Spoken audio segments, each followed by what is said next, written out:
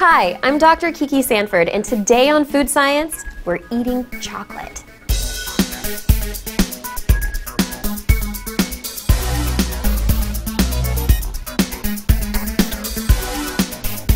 Chocoholic? Chocolate addict?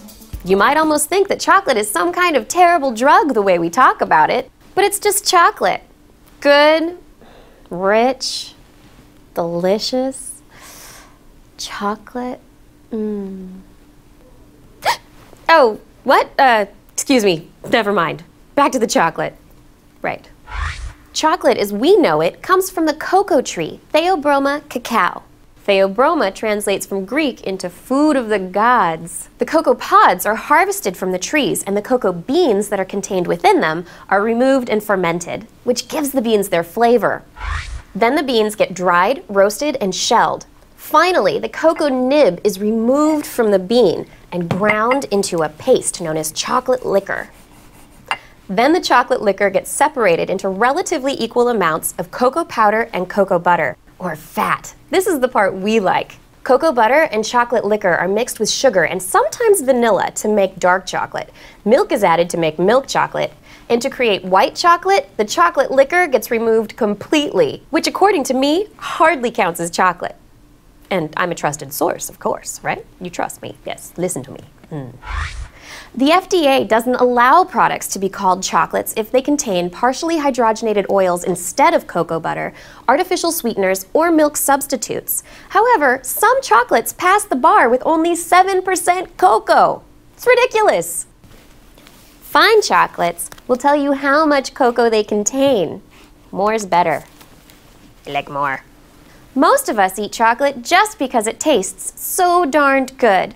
Did you know that in the United States, chocolate consumption exceeds 12 pounds per person per year? You may have heard that chocolate is fattening or promotes tooth decay, but let's look to history to tell us a little bit more about the potential of chocolate. And what a history it is! Chocolate has been in use by humans for more than 3,000 years. First used by people in Mesoamerica, European explorers brought chocolate recipes back home with them. Chocolate's first use was medicinal.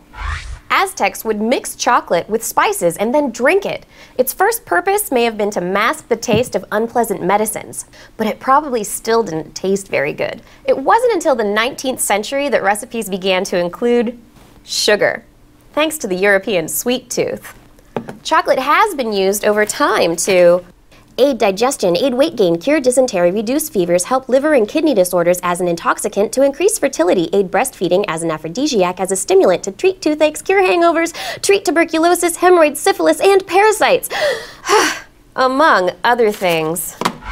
There may have been many uses, but did it really work? There are more than 300 potentially active chemicals in chocolate. With that many to choose from, something's gotta have an effect on us, right? The first culprit is sugar, which, while not part of cocoa, does have a stimulant and addictive effect.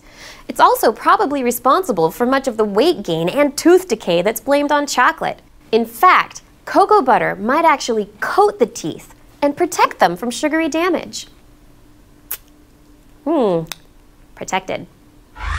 The healthiest kind of chocolate is dark because it doesn't contain milk or as much sugar as other kinds of chocolates.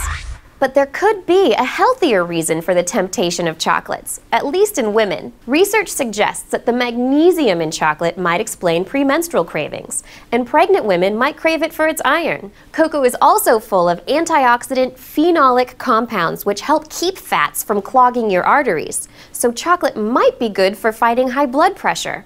Chocolate does contain stimulant molecules, caffeine and theobromine, both of which are found in coffee and tea. So it's no joke that that late-night dessert or cup of hot cocoa might actually keep you up all night long.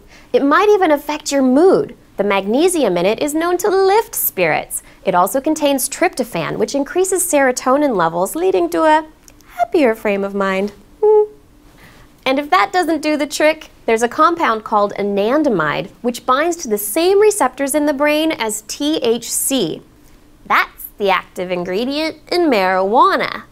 Anandamide is produced naturally in the brain, but it's normally broken down very quickly. But chocolate also contains special compounds that protect anandamide and keep it from breaking down.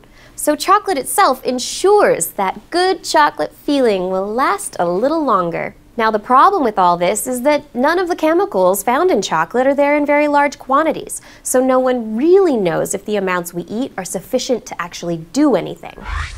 Is chocolate really the food of the gods, and will it cure all our human ills? It's yet to be seen, but remember, it's not just food.